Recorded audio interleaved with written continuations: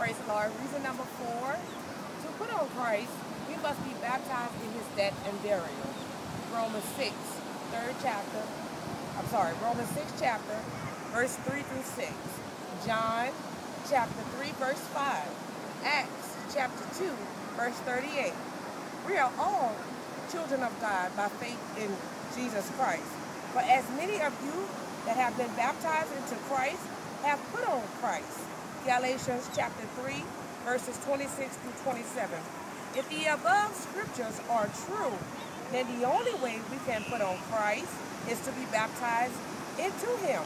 Now, the above has reference to the baptism of the Spirit, which puts you into the spiritual body of Christ. But pray, how shall we receive the baptism of the Spirit? Peter beautifully answered that question on the day of Pentecost in Acts 2:38. Repent and be baptized, every one of you, in the name of Jesus Christ, for the remission of your sins, and ye shall receive the gift of the Holy Ghost. We identify ourselves with Christ in his death, conversion, burial, baptism of water, resurrection, baptism of the Holy Ghost. Hallelujah. Know ye not that so many of us, as were baptized into Jesus Christ, were baptized into his death? Therefore we are buried with him by baptism into his death. For if we have been planted together in the likeness of his death, we shall also be in the likeness of his resurrection. Romans chapter 6, verses 3 through 6.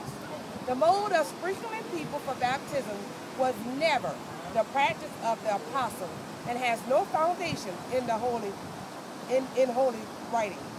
Jesus said, except a man be born of water and of spirit, he cannot enter into the kingdom of God. Now, to be born of things, you must first be conceived, and that which is conceived is covered or hidden. Then to be born of water, one must be conceived of water, which cannot be, unless one is immersed in and then born from the water. Amen.